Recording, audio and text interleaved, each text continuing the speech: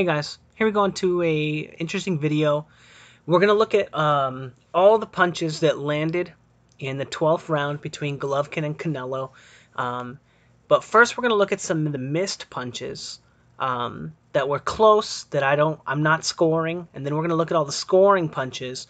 And I want you guys to tell me at the end of it which fighter you would rather be in the 12th round. Um, and I don't want to say anything. I'll give my opinions and my ideas about it after. But let's go ahead and get into the clips. So these are the punches. Oh, and my camera's not here because the clips are like kind of blurry. So I just want it to be the punches. So as you can see, the first one, the jab misses. The right hand misses. These are all the missed punches that may have been scored, that may affect it. Just in case people are saying I'm being biased and I'm not showing everything. This right hand misses from Canelo. He sticks his right hand out and then he throws a right hand to over his jab. He slips that punch. This punch misses. See, it's blocked by Golovkin here, blocked by Golovkin here, and then miss, and then miss. Both those shots miss. Does that last one land though? I don't know. Let's see. But as you can see, that one goes right over his head. That one actually looks like it might. No, it doesn't look. It doesn't land. It looks like it's coming after him on the way out, and it misses. It might be like a grazing shot. I'm not sure. Misses the right hand right there. Misses the left hook right there. Misses the body shot, and then he goes down. Golovkin missing. I'm not counting that right hand right there, even though it's like, kind of whatever, but it's on the side of the glove. Not a really landing blow. Not really landing, not really landing, not really landing, not really landing. That jab might land from Canelo, but I was highlighting the punches that Golovkin missed there. But I don't think the jab lands. Let's watch it one more time. Yeah, I'm not sure if it lands. It might touch him, but missed that right hand, misses that left hook, and then you can see this one's kind of cuffing. It doesn't land with the glove. It's kind of hitting him with the forearm, so it's not a punch. That right hand definitely lands from Golovkin, but it's not like a real punch either. You're kind of tying up inside fighting. But now let's get to the punches that you should definitely be scoring, and let's kind of watch. We're gonna watch Golovkin's, or we're gonna watch Canelo's first. So he lands a jab right there. He lands a jab right there. He lands a jab to the chest right there. Not that punch. That body shot, you score that one. You don't score the first punch. Whoops. You don't score this one. It doesn't land. He gets on the inside of it. But you score this body punch. Not a hard punch. You score that jab from Golovkin, but we won't talk about that right now. All these punches miss. That one's blocked. That one misses. Golovkin and Canelo's left hooks both miss right there. I watched it like 30 times. But Canelo lands a great right hand right here. Right there off of Golovkin's jab. Right. It's so hard to even time it too, but he lands a great right hand right there. And then all the rest of those punches miss, miss, miss. And then he shoots that and he comes up with this uppercut right there. Great uppercut. Great combination right there. Great combination.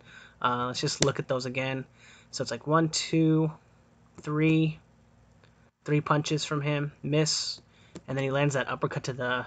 Oop. So he lands this... It looks like the body shot there. Maybe he lands a body shot there. Lands that left hook and misses the right hand.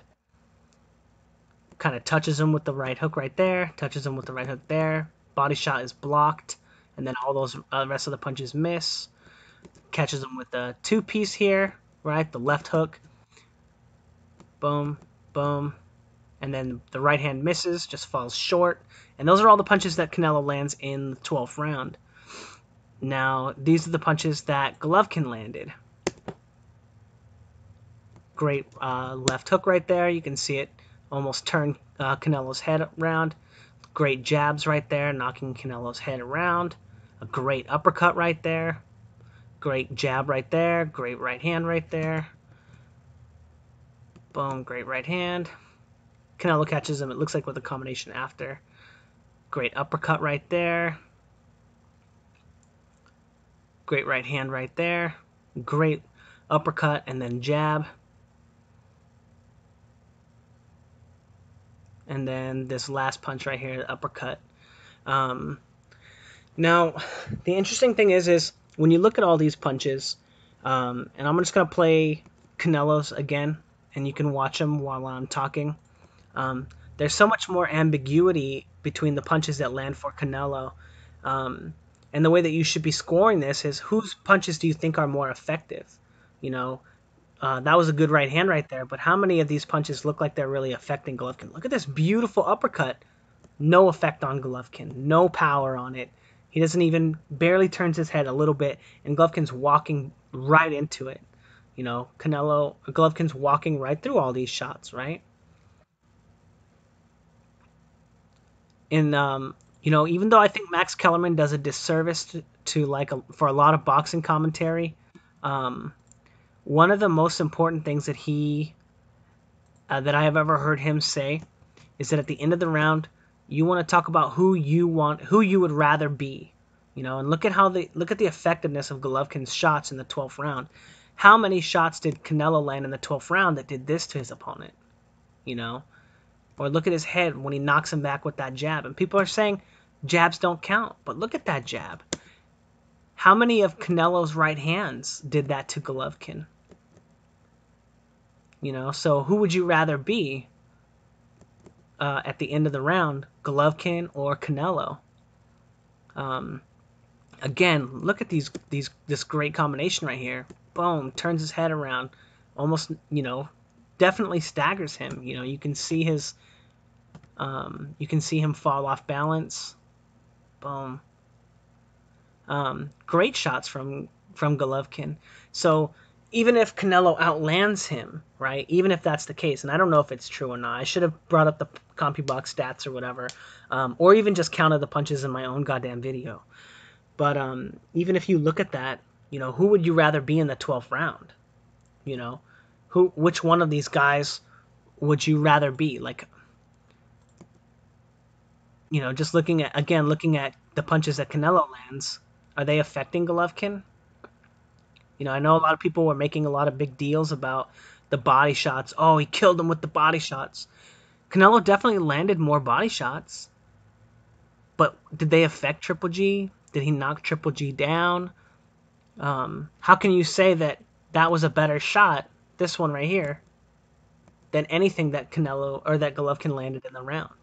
But anyway, it's interesting too because when I watched the fight originally, I saw that Golovkin landed the better shots in the round, but I actually still gave the round to Canelo, which I know that's mind-boggling, right? But especially when you look back at it and you're like, oh shit, Golovkin landed way better. Like, look at that jab. How many punches in this round did Canelo land that did that to his head, right? Boom, boom, double jab, triple jab there, pop, pop. That one gets caught. But anyway, let me know what you guys think in the comments below. Let me know at the end of the 12th round, for the 12th round, who you think you would rather have been scoring the round like that. Oh, and also, I know that people are going to say, damn it. And you know what? The people who are going to say this, they're not going to be the ones that finished the video before they commented. But clean, effective punching is the scoring criteria. Everything else is secondary. Ring generalship, defense. I'm blanking on the other one. But everything else is secondary to punches. You don't score those. You don't say, oh, he was the ring generalship, in spite of the fact that he had the ring generalship. In spite of the fact that he got outlanded 30-1, but he was the ring general. He had better defense and whatever. You can't win around like that. You always score it by clean, effective punching. Oh, aggression, effective aggression, right?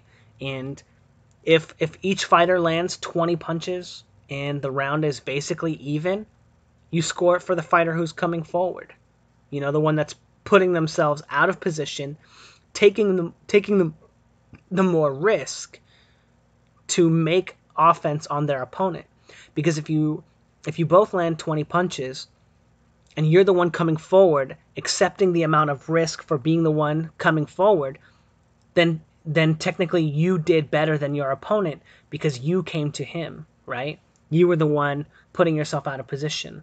Um, and then, you look at, but also then you have to look at ring generalship. Is it effective aggression if the other person is the ring general?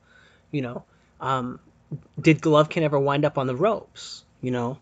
Um, was Canelo ever able to put him there? No. So you can't say that Canelo was the ring general because he was following Golovkin around. He was putting the pressure on, effective aggression, but Golovkin was the one leading the fight in terms of where the fight was going to be fought, when they were going to fight, and when they were going to engage. And that's like one of the differences between like effective aggression and being the ring general, is that the ring general is the one that says when you fight. He's the one that says, "Oh, we're gonna fight now. We're gonna fight here. We're gonna," Whereas if you're being the effective aggressor, you're the one making your opponent fight when they don't want to. Um, and then defense, like everyone knows what defense is. To be honest, I don't know how the fuck you score defense. Like, do you give a point to somebody? The same point, like if you punch me in the face with a right hand, bah, and then you throw the same right hand and I slip it, do I get an equal amount of points as you got for you landing that punch as me slipping it? Like, is that? No, that's stupid. So I think that that's kind of a flawed and outdated idea of scoring. But the reason that you take things into consideration, like effective aggression and ring generalship, are because of the fact that there's an understanding that the guy going forward usually starts the fight out with less control over their opponent. They're the ones putting themselves out of position going forward. So in the even rounds, you would give it to the effective aggressor, but they have to be able to maintain the ability to score with their opponent equally. And in this 12th round, in my opinion, I don't think that Canelo scores equally with Golovkin. I think he probably lands more punches, but his punches do not have the same effect. He's not landing the hard shots that Golovkin is landing. But anyway, let me know what you guys think in the comments below. Thanks for keeping it civil in the comments too. I appreciate that. Um, the last couple days have been really good for the comments. Even though I haven't been replying, I've just been really busy, a lot going on and stuff. But anyway, let me know what you guys think. Don't forget to like, comment, and subscribe. And yeah.